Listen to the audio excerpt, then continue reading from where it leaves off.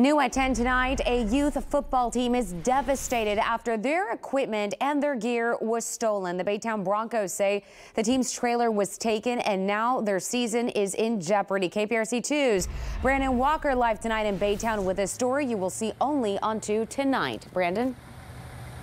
And Daniela here from the Baytown Fairgrounds, where on Saturday morning someone from the team came and they noticed that the lock here on the front gate had been cut and the trailer, which is usually back there, nowhere in sight.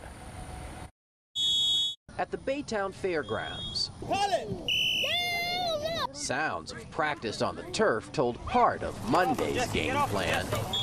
Yet it's what you don't see, what coaches don't have, that's had the Baytown Broncos running interference. Thousands of dollars. That's Courtney Correa, president of the Baytown Broncos Youth Sports Organization, talking about what was in the trailer surveillance video shows being hauled away early Saturday morning. Get ready! Our tackle dummies, some extra helmets, chin straps, mouthpieces, our blow-up run-out tunnel that that took us a while to be able to get for the kids. Blue! 7 years of supplies the nonprofit organization raised for children. We have over 200 participants this year. We go all the way from flag, which is 5-year-olds, and mini cheer, which is 5 to 8-year-olds, all the way up to 5th and 6th graders.